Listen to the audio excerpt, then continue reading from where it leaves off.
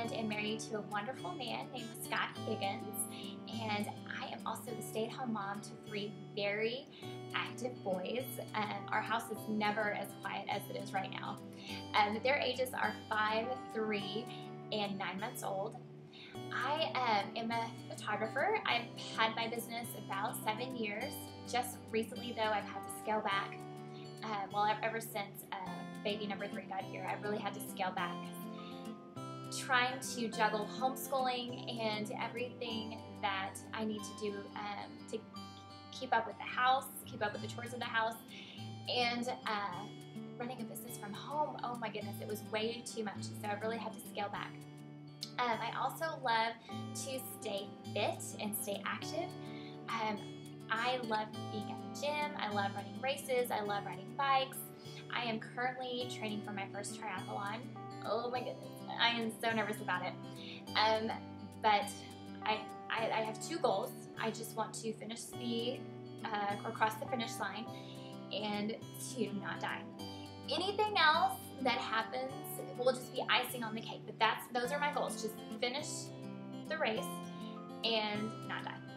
So I'm very nervous about it and scared, but I hopefully will do okay.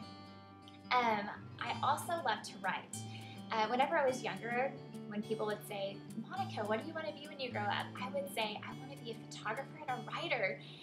So I have completed that dream of being a photographer, and so who knows what the Lord has in store for me when it comes to writing. I feel like it's a skill that I need to work on, but it is something that I enjoy, and I love sharing what God has done for me and for my family, and what's on my heart, and to share the gospel and how amazing God is.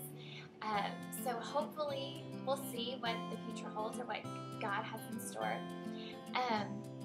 But I love writing for moms of boys, particularly because whenever I first became a mom, it was something I'd always look forward to, but I didn't fall into that role as seamlessly as I had hoped.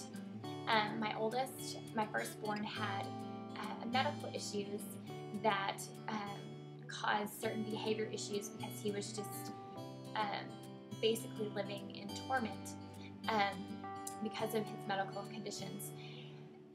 And I just was really struggling in how to love on him and how to connect with him, and I felt very alone because I would look at friends of mine who were also moms, and they just did not seem to be struggling like I was struggling, so I felt very alone.